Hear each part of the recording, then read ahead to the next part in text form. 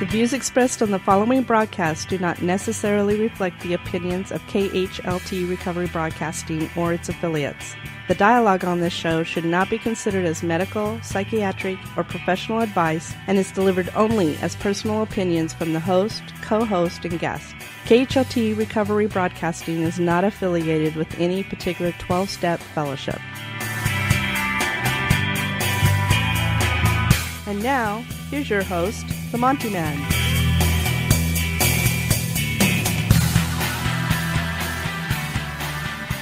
Well, greetings, everyone, and welcome to the second Speaker Monday for the year 2015 here in January. I hope that you're having a good week. Hey, listen, Speaker Monday this week is sponsored by Therapia Addiction Healing Centers. Are you a family member of someone who is struggling with addiction? Well, though this is not a pleasant truth to hear, you are suffering as well. Well, Therapia Addiction Healing Center offers a family program that is designed to help family members learn about the family disease of addiction and begin on their own path to emotional healing. The kind folks at Therapia work with family members while their loved one is in treatment and continuing care. Their focus is to help you as a family member better understand the various elements of addiction and recovery. Well, if what I just said touches a nerve, I urge you to write down this number. Are you ready? Here it is. 855-652-4325. It's toll free. 855-652-4325. That's Therapia Addiction Healing Centers. Why don't you give them a call today? All right. This week is part 2 of the Bill Wilson story, Getting to Know Bill Wilson, with presenter Chris S. Now, as mentioned before, Chris has been the chairman of our advisory board here at Take 12 Radio for a very long time. And he's retired from that position, but he still speaks and does presentations all over the country. He is the number 2 most downloaded AA circuit speaker on the internet. You're going to enjoy this. If you haven't heard part 1, go to Monday's archives, and you can listen to part 1. You can download the MP3 link and listen to it, and or Bluetooth it to your radio in your phone or your radio in your car while you're driving, or however you do it. You can also subscribe to our YouTube channel at youtube.com/Monty, M-O-N-T-Y, Meyer, M-E-Y-E-R. But this week is part 2 of the Getting to Know Bill Wilson. So without further ado, here's Chris S. Good evening, everybody. My name is Chris, and I am an alcoholic. Hi, Chris. I want to thank everybody for coming back, and those that are joining us for the first time. What we're basically doing these 2 weeks is we're going over one of the earlier drafts of Bill's story. It was heavily edited after this particular writing. What exists now in the book Alcoholics Anonymous was a later iteration. So I said this last week, and I'll say it again. I think in historical studies, one thing that's really important, or at the very least really interesting, is to go back to the earliest documents of whatever you're studying, the earliest strata of historical record. There's just something that's illuminating about that. That's what happens in all historical studies. People try to get as far back, get the record as far back as you can. So this is a very interesting story. Last week we read a little bit more than half of it, and what we were really covering, what I think that the main area of importance when you're looking at this particular story is to understand and to be able to identify with how alcoholism shows up in one's life. And Bill is just really, really great at describing how alcoholism is showing up in his life. Many of us die from alcoholism because we misunderstand what it is.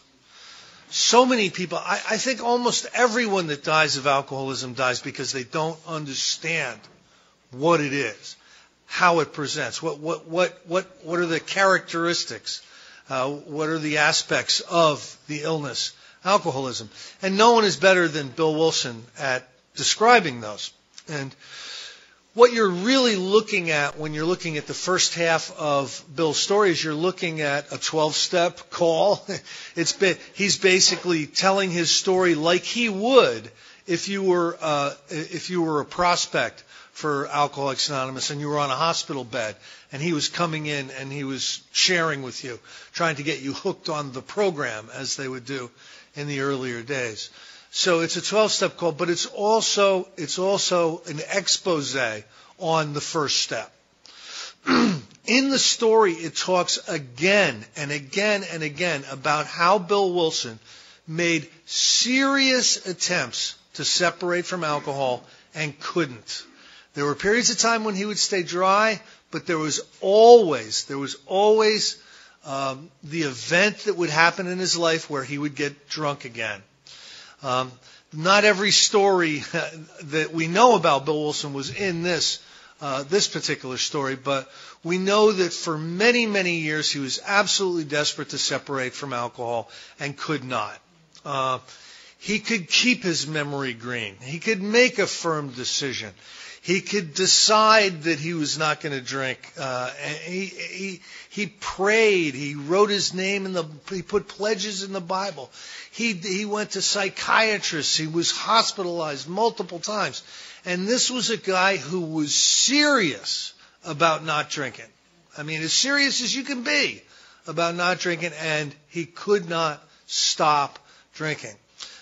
And his story goes over this again and again. I think that's something that's very important for us to look at. Not everybody who shows up in Alcoholics Anonymous today has gone down the scale as far as Bill Wilson did. Many of us who show up here even still have some power left and can make a decision to stay away from alcohol, and it'll actually work.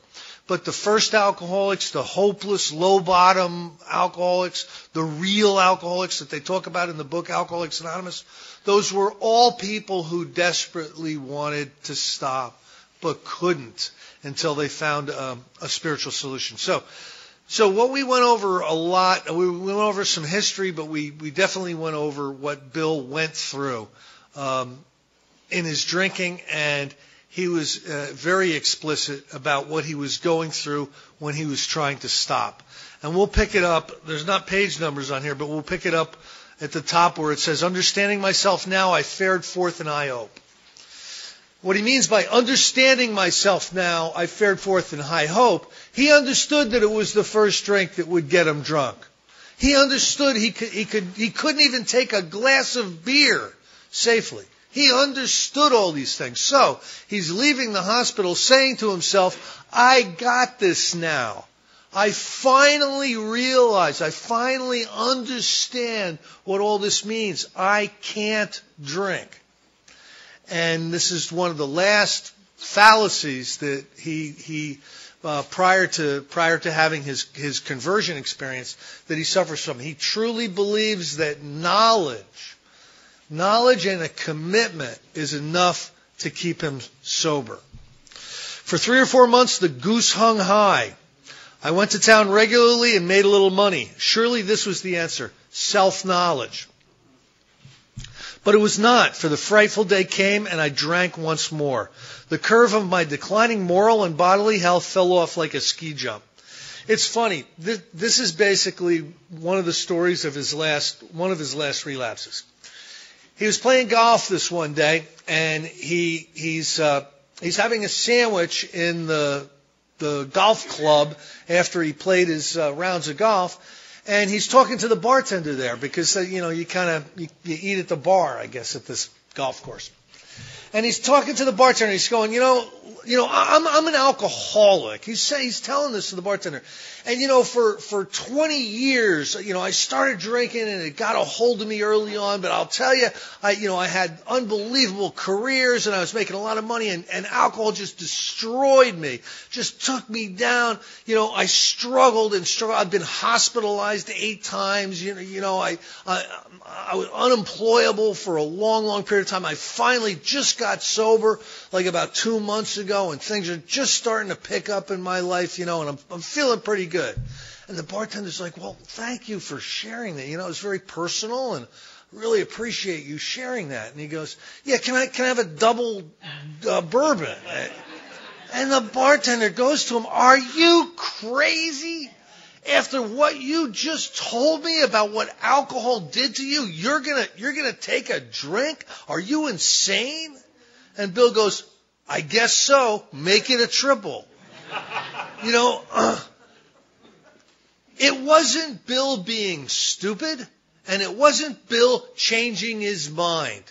It was how powerlessness presents. Bill wasn't even there for that decision. He didn't play a role in that. Because if you're powerless, that means you don't have any power. And if you're powerless over alcohol, that means that you're not in charge of whether it goes back in your body or not. Your ego wants you to be, but you're not. It's the alcohol is the power, or spirituality and God is the power. Those are the two powers. And those are the only two powers, especially when you're getting sober. After a time, I returned to the hospital. This was the finish, the curtain, so it seemed to me. My weary and despairing wife was informed that it would all end with heart failure during delirium tremens. Or I would develop a wet brain, perhaps within a year. She would soon give me over to the undertaker or the asylum. It was not necessary to tell me. I knew and almost welcomed the idea. It was a devastating blow to my pride. I, who had thought so well of myself and my abilities, of my capacity to surmount obstacles, was cornered at last. When the doctors at the hospital pull you in and say, okay, this is basically the end. You can't go on much longer like this.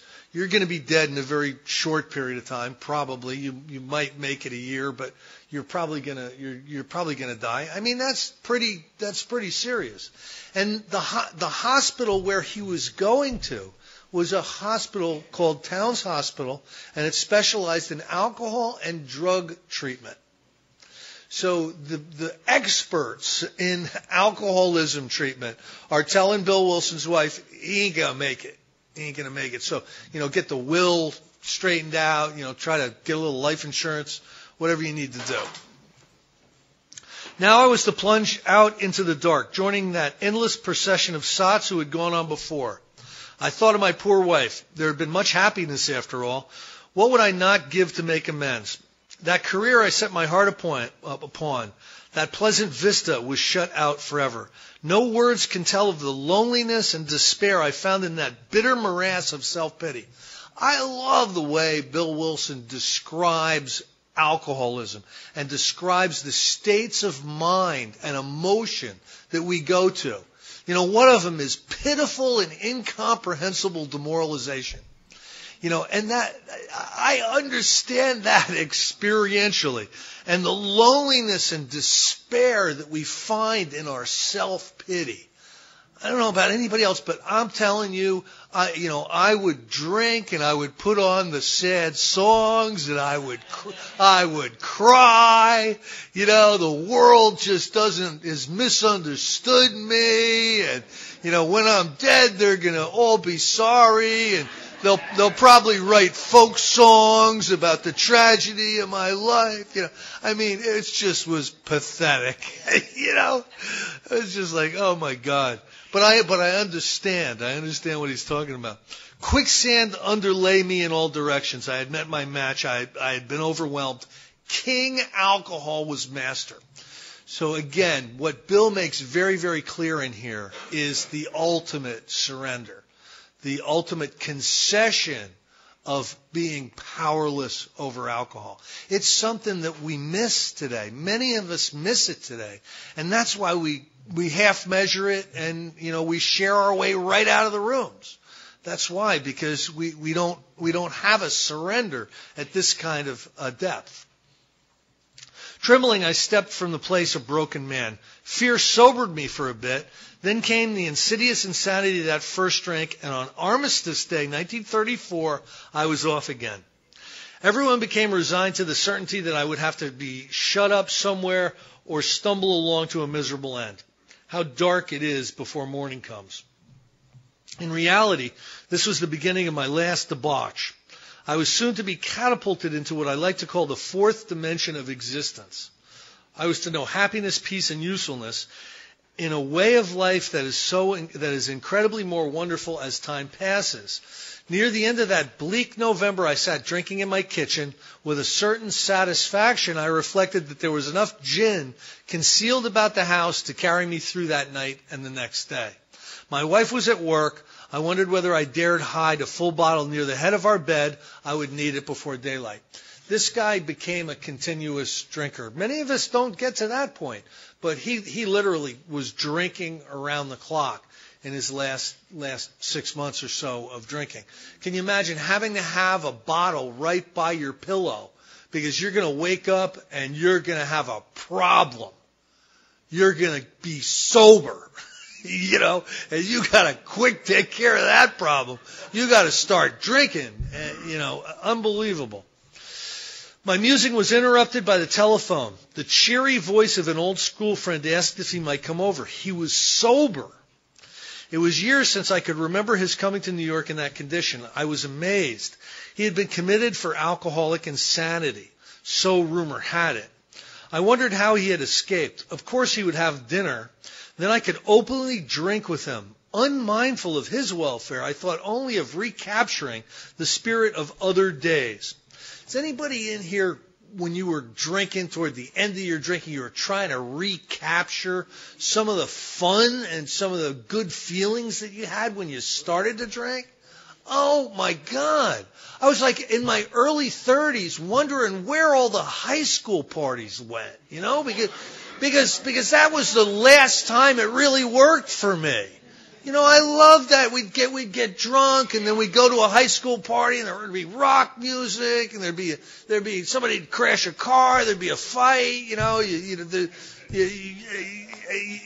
be hitting on all the women and you didn't pay a big price.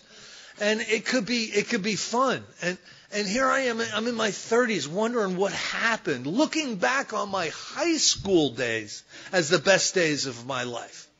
Now that's kind of pathetic, but there I was. There was that time we had chartered an airplane to complete a jag. Another glass stirred my fancy. His coming was an oasis in this dreary desert of futility. The very thing an oasis. Drinkers are like that. The door open. When he chartered an airplane, here's what happened. They were going to open a brand new airfield up in Vermont.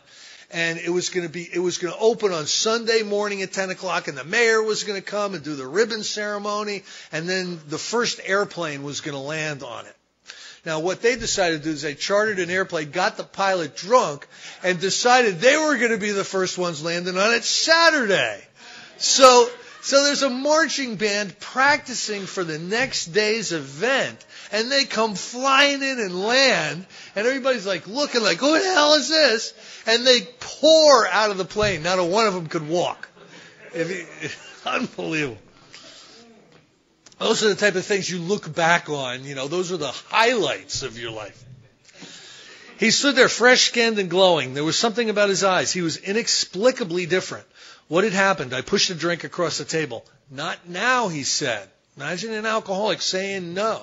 I don't think I ever said no to a drink unless I misunderstood the question. I'm telling you. Disappointed but curious, I wondered what had gotten into the fellow. He wasn't himself. Come, what's all this about? I queried. He looked straight at me. Simply but smilingly, he said, I've got religion. I was aghast. Now, I can understand this feeling. Has anybody in here ever been woken up on Sunday morning by the Jehovah's Witnesses or something? You know, like, they got the watchtower and they want to come in, you know. I mean, listen, I was aghast, back in those days. You know, today I'll probably ask them to come in and start discussing one of the New Testament books or something. But back in the day, I did not want, I was hungover and, they're all in suits. It was, I was aghast. So that was it. Last summer, an alcoholic crackpot. Now I suspected a little cracked about religion. He had that starry-eyed look, that crazy look. The old boy was on fire, all right, but bless his heart, let him rant. Besides, my gin would last longer. But he did no ranting. This is good old Ebby. In quite a matter-of-fact way, he related how two men had appeared in court persuading the judge to suspend his commitment. The judge was going to put him away because he got really drunk and he was going to paint the house, and pigeons started landing on the gutters, and it annoyed him because, they might crap on his brand new paint job. So he got out a shotgun and started shooting the pigeons away, in a close-knit residential neighborhood. Much to the neighbor's chagrin. There's a drunk shooting off a shotgun, swearing at the pigeons. So they hooked him and they carried him to the judge, and the judge was going to put him away. And a couple of guys from the Oxford group grabbed a hold of him and said, and they knew the judge. They said, "Listen, let's give this guy a shot. Give him to us. Put him in. Give him to us. We'll take him to New York, and we're going to give him the Oxford group business." And that's what happened to Ebby. They had told of a simple religious idea and a practical program of action. That was months ago, and the result was self-evident. It worked. He had come to pass his experience along to me if I cared to have it. What Ebby was doing was witnessing. This was something that the Oxford group would like to do. They were basically evangelizing and trying to get members for more Oxford group members. I was shocked but interested. Certainly I was interested. I had to be, for I was hopeless. He talked for hours. Childhood memories rose before me. The sound of the preacher's voice, which one could hear on still Sundays, way over there on the hillside. The pro-offered temperance pledge I never signed. My grandfather's good-natured contempt of some church fold and their doings. His insistence that the spheres really had their music. His denial of the preacher's right to tell him how he must listen. His fearlessness as he spoke of these things just before he died. Such recollections welled up from the past. They made me swallow hard. That war, time, day in old Winchester Cathedral, came back again. In a power greater than myself, I had always believed. I had often pondered these things. I was not an atheist. Few people really are. For that means blind faith in an illogical proposition that this universe originated in a cipher and aimlessly rushes nowhere. My intellectual heroes, the chemists and astronomers, and even the evolutionists, suggested vast laws and forces at work. Despite contraindications, I had little doubt that I might purpose and that a mighty purpose and rhythm underlay all. How could there be so much of precise, immutable law and no intelligence?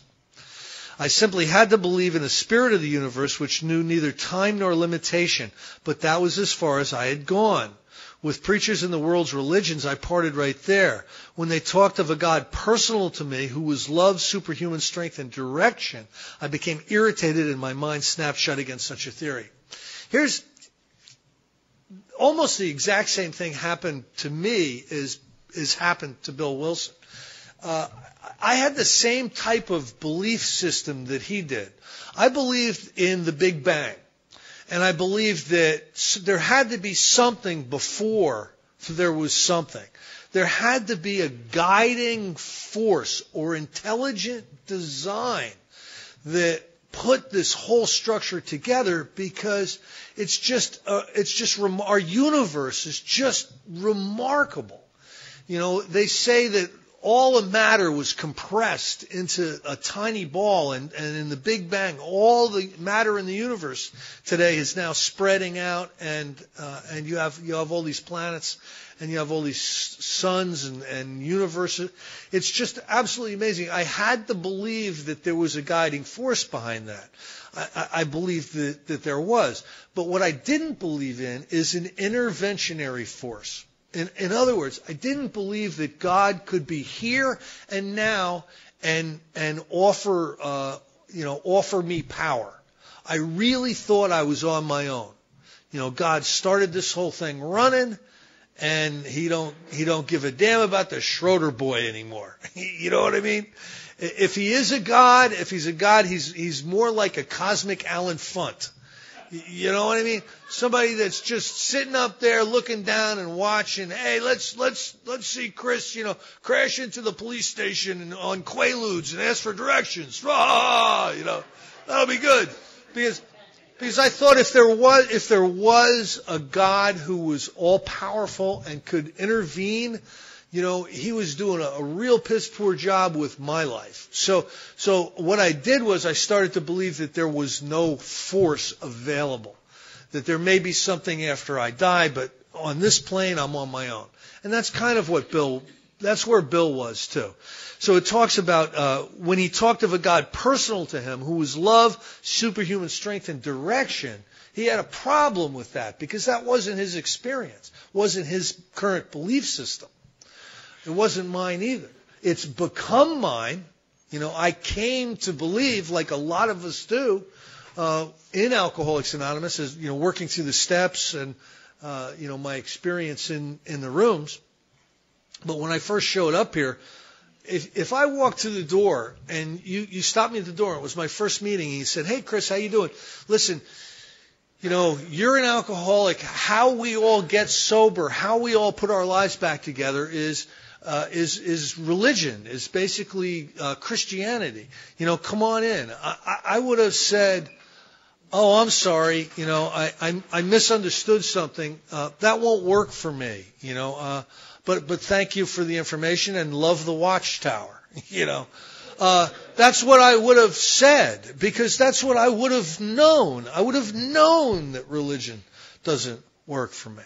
But you all were tricky. You brought me in and you got me involved in the fellowship, and it was a slow process. It was a spiritual awakening of the educational variety that happened slowly over the course of time, with information and with action. And I'm very, very grateful for that today. He talks here of Christ. I conceded the certainty of a great man, not too much followed by those who claimed him. His moral teaching most excellent. I had adopted those parts which seems convenient and not too difficult. The rest I discarded. The wars which had been fought, the burnings and chicanery that religious dispute had facilitated made me sick. I honestly doubted whether the religions of mankind had done any good. Judging from what I had seen in Europe and since, the power of God in human affairs was negligible. The brotherhood of man, a grim jest. If there was a devil, he seemed the boss universal, and he certainly had me. So much stuff that I relate to. My last detox, it took me 10 years to be able to share this, because I really thought people would think I was completely insane. I've since come to a place where I don't care if people. So I share it. But I was going through the delirium tremens. I was about 2.5 days into a really, really bad set of delirium tremens.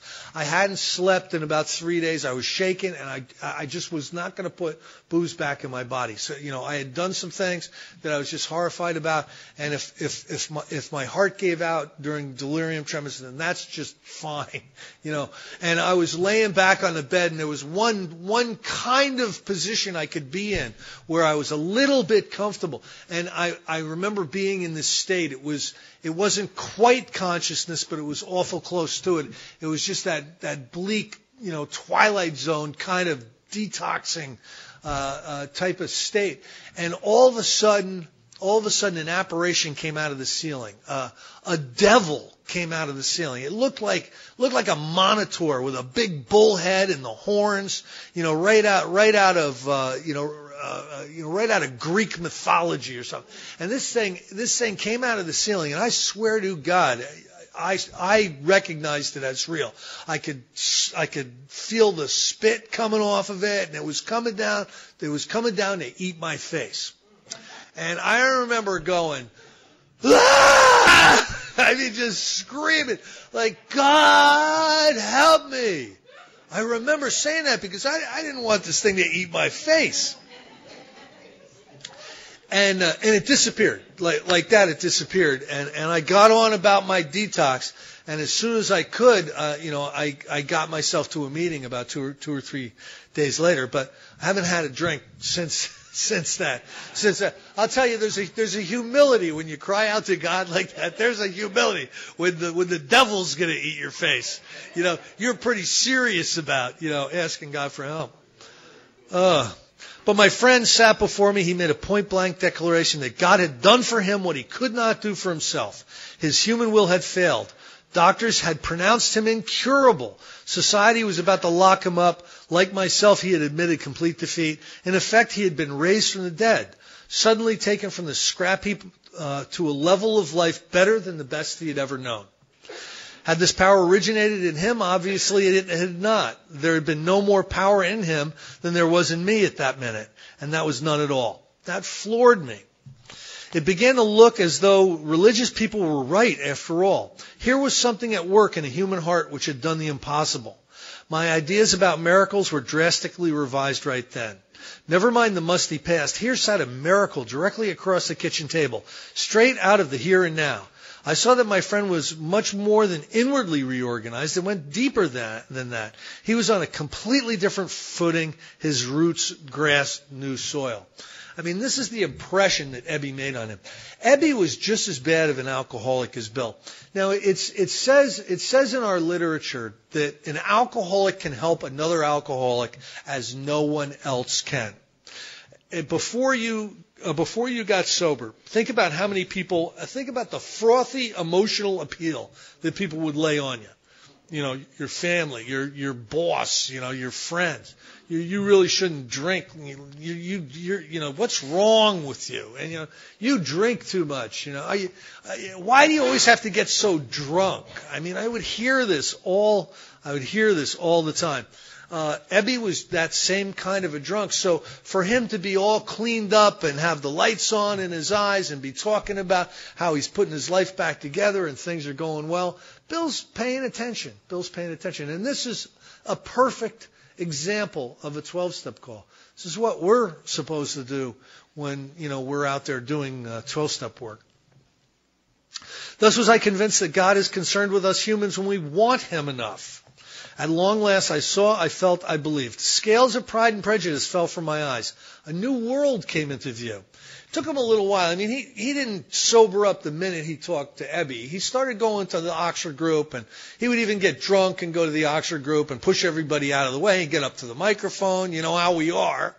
And he would share, half out of his mind at the Oxford group meetings. But it was a short period of time. I mean, it was a short period of time when he sobered up for good.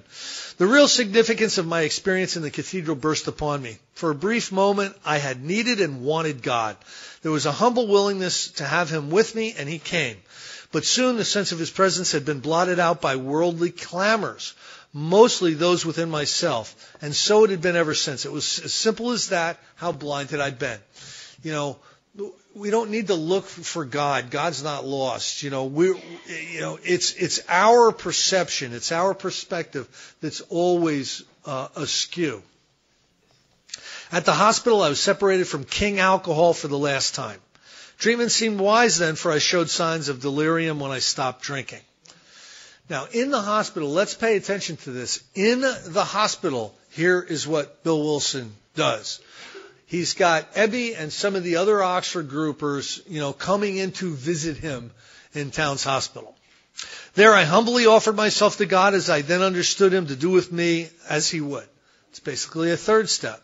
I placed myself unreservedly under his care and direction. I admitted for the first time that of myself I was nothing, and that without him I was lost. I ruthlessly faced my sins of omission and commission and became willing to have my newfound friend take them away root and branch. That's basically a 4th step and a 6th and 7th step. My schoolmate visited me and I fully acquainted him with my problems and deficiencies. It's really a 5th step. We made a list of people that I'd hurt or toward whom I felt resentment. An 8th step he does. In the hospital. I expressed my entire willingness to approach these individuals admitting my wrong. Never was I to be critical of them. I was to write all such matters to the utmost of my ability. I was to test my new thinking, by the new God consciousness within. Common sense would thus become uncommon sense. I was to sit quietly when in doubt, asking only for direction and strength to meet my problems as he would have me. You know, this early Oxford group experiment, or whatever you want to call it, what it is it's a shift in perception. It's a shift from being mind-centered, like my mind has got to run everything. Everything's got to go through here. This is how I'm gonna move through my world. That's mind-centered or ego-centered, to spiritually centered, which is to be seeking some guidance, to try to apply spiritual principles and practices in our lives. That's a big shift. That's a big shift. And when that shift starts to happen, we start to grow spiritually, and we start to have a spiritual awakening. Never was I to pray for myself, except as my request bore on my usefulness to others. Then only might I expect to receive, but that would be in great measure. Another great thing about the program of Alcoholics Anonymous is they recognized that selfishness and self-centeredness was the root of our problems. We were selfish, we were self-seeking, we were self-absorbed, we were self-conscious, we every kind of self that there is. That's really what we had built the foundation of our lives on. So the antidote to that would be a life of service. The antidote to that would be compassion and charity.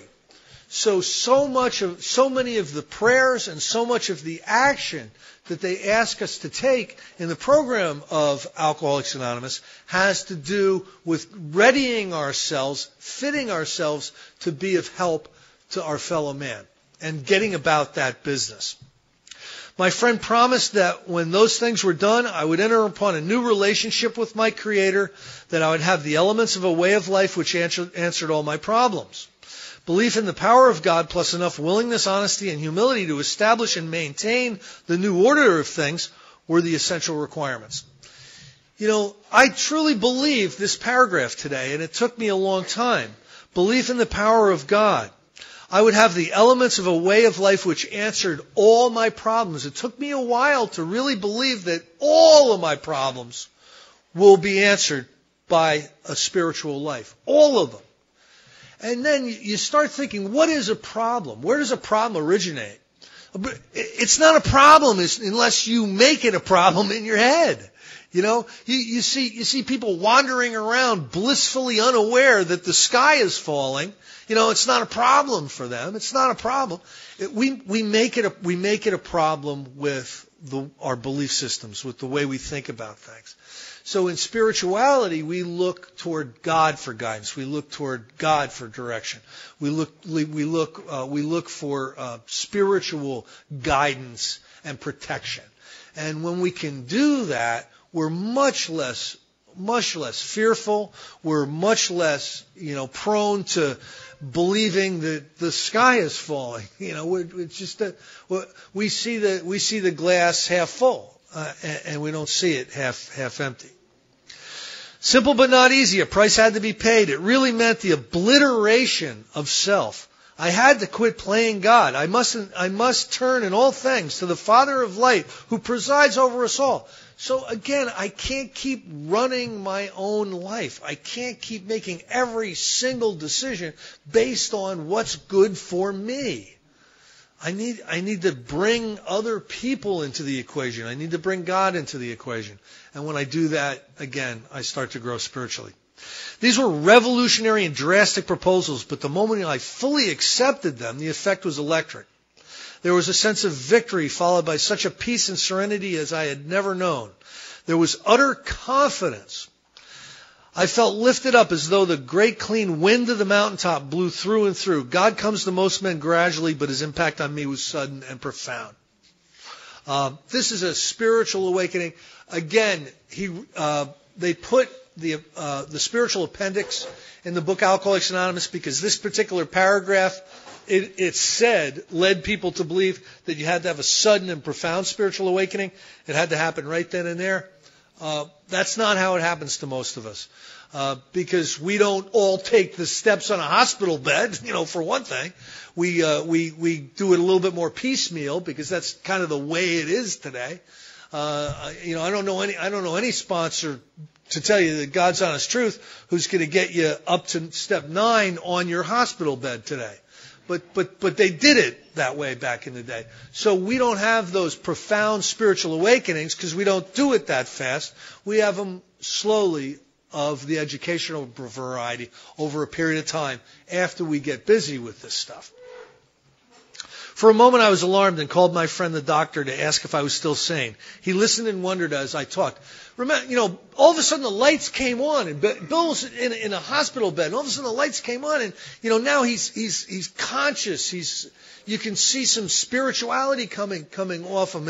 You can tell that he is recovered. The doctor could tell he had recovered. This is the same guy that he was telling his wife Lois that you better size up a coffin. This is the same guy. And Bill is saying, Doc, the wind of the Spirit blew up my butt a little while ago. I feel different. Am I crazy? Is this the hallucinations? Does this have to do with my detox? And basically what the doctor said was, no, Bill, no, hang on to this. Whatever you got, hang on to it, man. The lights are on. You hang on to this because this is exactly what you need to be able to survive alcoholism, this shift in personality and perception. He finally shook his head saying, something has happened to you that I don't understand, but you better hang on to it. Anything is better than the way you were. The good doctor now sees many men have such experiences. He knows they are real. While I lay in the hospital, the thought came that there were thousands of hopeless alcoholics who might be glad to have what had been so freely given to me. Right here, this is the most important sentence in the book Alcoholics Anonymous, or in Bill's story, or wherever, in any recovery literature. In the Oxford group, alcoholics would wander into the Oxford group for the coffee and donuts, and if they got busy with the Oxford group stuff, they would sober up. And they'd stay sober about as long as they had real intense activity with the Oxford group. But rarely did they decide to go help other people and to write a book and start a fellowship. Bill Wilson, on his hospital bed, while he probably was still stinking of bathtub gin, decided that he was going to dedicate the rest of his life to helping alcoholics who needed to find a spiritual answer and recover from this illness. And he decided this on a hospital bed, and he hung on to it. That's really the amazing thing. A lot of us have had great motives. A lot of us have had great ideas about, how often did the importance of that particular idea diminish, as it became inconvenient, We're here because of this sentence. Perhaps I could help some of them. They in turn might work with others. My friend had emphasized the absolute necessity of my demonstrating these principles in all my affairs, living a spiritual life. Particularly, it was imperative to work with others as he had worked with me. Faith without works was dead, he said. In the early days, I got to tell you, I'm just listening to a book on tape, Dr. Bob and the Good Old Timers. And they're talking about Cleveland. Now, what happened was they got some publicity in Cleveland. The Liberty article or something. And all of a sudden, A group in Cleveland that had about 30 people had 200 the next day, and hundreds of letters and hundreds of phone calls and hundreds of referrals from around the country. And these AAs, Clarence and these AAs, what they did, because not many of them had any jobs, they'd literally work from 7 in the morning till 11 o'clock at night going around seeing prospects. Just all day long. They'd put in 18, 20-hour days. Just doing 12-step calls on alcoholics all over the place, just driving all around. New people who had been sober less than a week, were given 5 people a night to go see. You got to go to 5 different houses and pitch 5 different people. That's your job for tonight. And there were alcoholics that were doing it, on their own. Go knock on doors. What? I can't imagine. They had a service ethic back then. They had a go carry the message ethic back then. It's unheard of in today's AA. And I think that's why we've got, our recovery rates are lower than they were back in the day. Because it's not about what you know, it's about what you do that is going to mean the difference between success and failure for you. How appallingly true for the alcoholic. For if an alcoholic failed to perfect and enlarge his spiritual life through work and self-sacrifice for others, he could not survive the certain trials and low spots ahead. So the next time somebody comes back into one of your closed-minded discussion meetings that you go to, and they raise their hand and they say, I'm coming back, and they start to tell you why they went back out, because she left or she stayed, or I got the job, or I lost the job, or whatever dumb reason they're going to try to attach to why they drank. Remind them that really what happens is you drink because you fail to perfect and enlarge your spiritual life through work and self-sacrifice for others. That's why you drink. It's every single time, if you're an alcoholic, it's your failure to obey spiritual principles is why we drink. You can paint it whatever color you want. That's why an alcoholic drinks. If he did not work, he would surely drink again. If he did, and if he drank, he would surely die. Then faith would be dead indeed. With us, it is just like that. My wife and I abandoned ourselves with enthusiasm to the idea of helping other alcoholics to a solution of their problems. It was fortunate for my old business associates remained skeptical for a year and a half, during which time I found little work. I was not too well at the time, and I was plagued by waves of self-pity and resentment. This sometimes nearly drove me back to drink. Bill had what Bill would be absolutely and 100% diagnosed with bipolar disorder if he was around today. There would be times when he could not get out of bed. He would pull the covers over his head, and I ain't getting out. Has anybody in here ever felt like that? I ain't getting out. I'm not getting up. Leave me alone. And he would do that. A lot of the 12 and 12 was written, while he had the covers pulled over his head. I mean, but the great thing was this guy was able to stay sober. This sometimes nearly drove me to drink. I soon found that when all other measures failed, work with another alcoholic would save the day. Truly, when he did get down in the dumps, he'd go down to Towns Hospital and he'd start telling an alcoholic who's, in 4-point restraints his story. Many times I have gone to my old hospital feeling terrible. On talking to a man there, I would be amazingly lifted up and set on my feet. It is a design for living that works in the tough spots. Truly, that is what the AA program is. It's a design for living. I come from an intellectual family. I come from a family that's really way over-educated past their intelligence level. They're PhDs, and my brother's a PhD in economics. My sister's a PhD in medieval history. I'm a PhD in pretty heavy drinking is really what I am. And that's about it. But I come from a really smart family. And I wanted to figure this AA stuff out. I did. Give me the book. Give me the Cliff Notes. Give me, give me the mechanics of this thing. And I'll figure it out. I'll find out whatever secret you guys have to not drinking, and I'll be on my way, thank you. You know, that's really what I thought. I've come to understand over the years that this is more about aligning my will with how I would believe God's will would be. It has a lot to do with how I spend my day. It has a lot to do with if the phone rings, and I think it's some knucklehead newcomer that wants a ride from the hatch. You know, do I let it go to voicemail or do I answer it? You know, I can think, and there's that knucklehead calling me up who wants a ride from the hatch. God damn it. I can think that. But you know what I have to do? I have to pick it up. And I have to say, 7 o'clock? You know, I mean, that's how you have to align the way you move through your life. The people who don't make it in Alcoholics Anonymous are the people who don't put in the time and the effort. You know, you can be stupid and get this program, and you can be smart and not get it.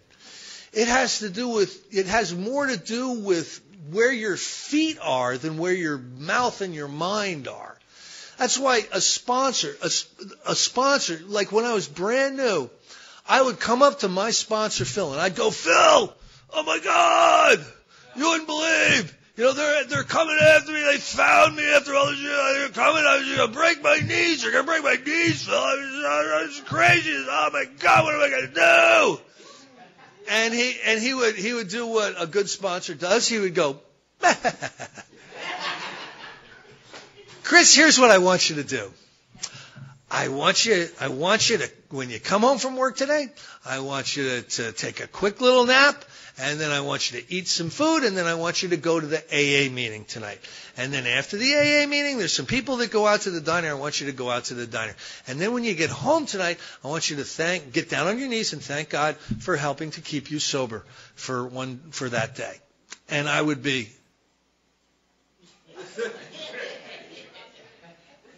should I tell it to you again slower?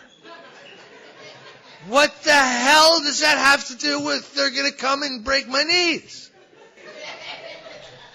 Phil understood that the people who were going to come and break my knees were like a symptom of the illness, and he was trying to treat the root cause, which was my spiritual condition. He knew that if he helped protect me against the people, that was going to be a waste of his time and mine. But he knew that if he kept convincing me to go to where I can be exposed to the power, to the solution, I was going to eventually recover from alcoholism, and then I wouldn't have any problems anymore. One of the things that I've learned as a sponsor and as a spiritual advisor is to not be a drama coach. Oh my God, you know how much time I wasted being a drama coach for people. You know, they call you up and they want to give you 45 minutes of my life is blown up, and then when you start to make some suggestions to them, they can't get off the phone fast enough. I mean, you know, I used to do that. I mean, that's crazy. What that is you're trying to help somebody manage an unmanageable life.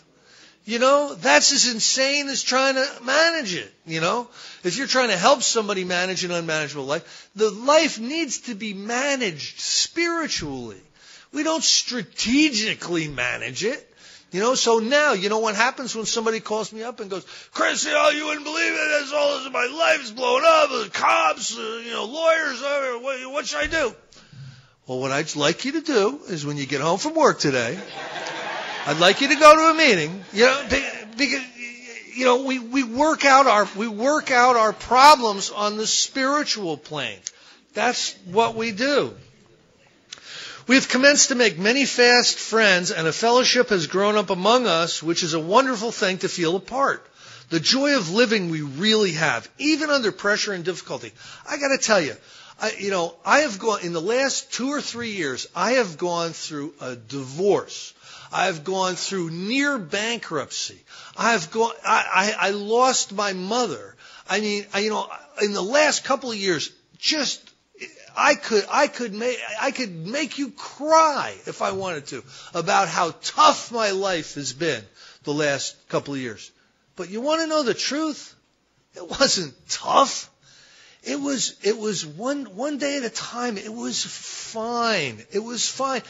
Do I miss my mother? Of course I do. But I got to tell you, her 3 children were holding her hand as she went into the next room. You know, it couldn't have been better. I learned so much going broke. I got involved with professional addiction and alcoholism treatment stuff and all these different startups, and I met all these people. I've got a Rolodex worth $1 million now going broke. And the divorce, I got out of hell and I went to heaven. You understand? It was that, you know, it was that dramatic. People that know me go, Chris, I've never seen you so happy. Now, I could easily go to the loony noony and raise my hand and say, oh, my divorce. You know, if you weren't here last week, you know, let me tell you, let me update you on my divorce. Will you please? You know, there's nothing that's a bigger waste of time than something like that. We work out our problems on the spiritual plane. Alcoholics Anonymous is not group therapy. It's not self-help. It's not a dumping ground. What it is it's a support fellowship so that we can each encourage each other one more day to keep practicing these spiritual principles in our lives. That's what Alcoholics Anonymous is. I've seen men come out of the asylums and resume a vital place in the lives of their families and communities. Business and professional people have regained their standing. There is scarcely any form of human misadventure and misery which has not been overcome among us. In a western city and its environs, there are 60 of us and our families. We often meet informally at our houses so that newcomers may find what they seek. Gatherings of 20 to 60 are common. We are growing in numbers and power. And Alcoholics in His Cups is an unlovely creature. Our struggles with them are variously strenuous, comic, and tragic. One poor chap committed suicide in my home. He could not or would not see what we had beheld. There is, however, a vast amount of fun about it. I suppose some would be shocked at our seemingly worldliness and levity. But just underneath, one finds a deadly earnestness. God has to work 24 hours a day in and through us, or we perish. You know, we do have a lot of fun here. You know, every once in a while, a normal person will wander into one of our meetings, and you know, they'll hear somebody telling their story. Yeah, you know, I got really dry and I backed over a nun. You know, and the whole place is like, yeah, and a normal person's like, yeah, they're like, why are they laughing? It's because we understand that we really shouldn't take ourselves seriously. Do we take alcoholism seriously? You're damn right. Do we take Alcoholics Anonymous and practicing spiritual principles in our lives seriously? We better. But we can't take ourselves seriously. We're meatheads most of the time. You know what I mean? Like, look at some of the stuff you've done in the past. You know, if you're ever to run for political office, think about what they could dig up on you. You know what I mean? Oh. Most of us feel we need look no further for utopia, nor even for heaven. We have it with us on this good old earth right here and now. Each day, that simple talk in my kitchen multiplies itself in widening circle of peace on earth and goodwill to men. Thank you for offering me the opportunity to do this. This has been a lot of fun. Thanks. Wow, I just appreciate Chris so very much. Thank you, my brother, for a wonderful, wonderful presentation on Bill Wilson and getting to know him, and so much practical application. Folks, I really pray that you go back and listen to this show again. Share it with somebody else. Download it. Make it a copy of it on CD. Share it with your friends in the meetings. This information is so vital. All right. Until our next broadcast, everyone, I wish you a wonderful continued new year all through the month of January, and I'm wishing God's perfect serenity for you. Bye-bye now. This has been a broadcast of KHLT Recovery Broadcasting.